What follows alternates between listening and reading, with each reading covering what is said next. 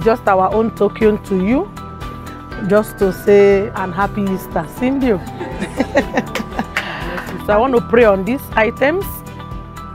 Father, in the name of Jesus Christ, I pray that as you use this to bless someone among your children, let it open door of more blessing for them in the name of Jesus Christ.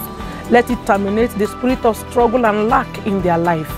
Whatever the children are going through, whatever they are going through, many of them are going through financial problem, rejection, situation that is really not in their control. Father, let this be a mantle in their house, that as they take it to their house, good things will begin to come to their house.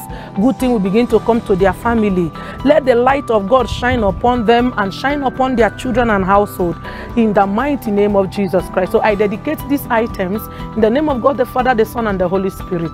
It will be a source of blessing, an increased healing upon you and your household in Jesus' name.